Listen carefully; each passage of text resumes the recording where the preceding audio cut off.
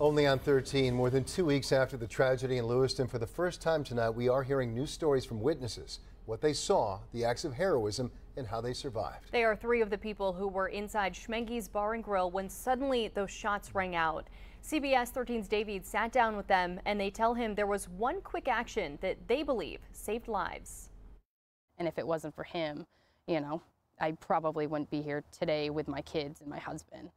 Kelly Sylvia never imagined when she and her husband Jonathan went to Schmenge's in Lewiston for a cornhole match on the night of October 25th, their lives would change forever. All of a sudden, we just heard a really loud pop in the middle of my husband's throw. And I looked over and, just recognized what was going on.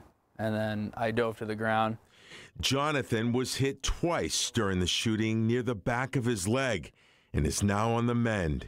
Andrew Chessie was also in Schmenge's that night and says what happened next lasted under a minute, but felt like an eternity. And then we heard gun, get down, run.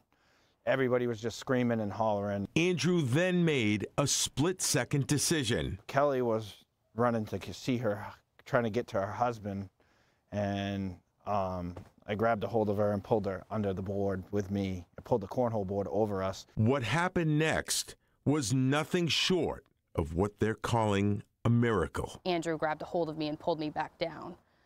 And at that time, the lights had went out. And all of a sudden, I just saw the green dot pass in front of us. The combination of Andrew's quick thinking and the lights going out may have been what saved their lives. Honestly, I think, and just like most of us, if the lights didn't go out, I don't think any of us would have made it actually out. I feel like that was his last stop.